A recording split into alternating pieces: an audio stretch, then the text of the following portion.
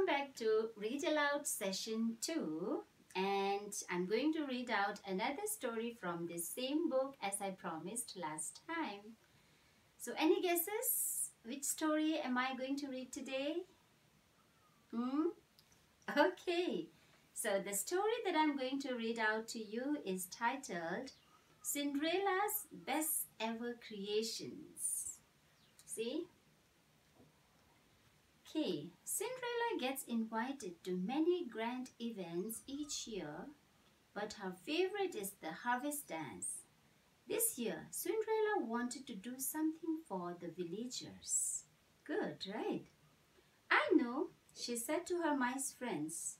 There are 4 girls in the village. I'm going to make them each a new dress. Wow, how wonderful! So what do you think? How will Cinderella make 4 dresses for the girls? Let's find out. On the day of the celebration, Cinderella filled the carriage with her 4 new creations. But as they reached the village, Jack noticed that there were actually 5 girls. So, we were wondering how Cinderella would make 4 dresses. That's it. She had already done that. But now the problem is there are 5 girls instead of 4. So how do you think she will solve the problem?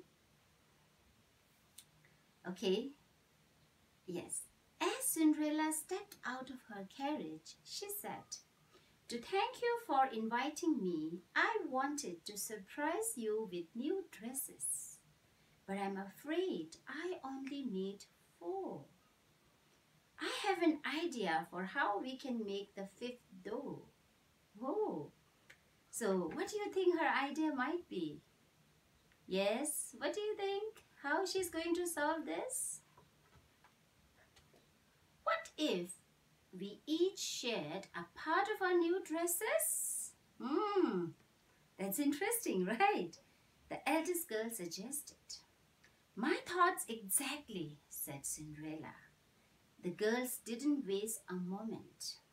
Snip, snip, snip went the scissors. Swish, swoosh rustled the cloth. The girls shared their sashes, bows, and ruffles to make a wonderful new dress. So don't you think the girls were all very thoughtful, isn't it? They were ready to share a part of their dresses, isn't it? When Cinderella was finished sewing, she revealed 5 new dresses for the girls. Wow! "Thank you," they shouted. "Thank you," Cinderella said. "With your help, these dresses have become my best ever creations." So do you want to see how the dresses now look? See. So these are the dresses, the part of which were used for making this new dress. And this is how it became Cinderella's best ever creation. I hope you like the story, and we will be meeting soon with another story. Till then, take care and keep reading. Bye-bye.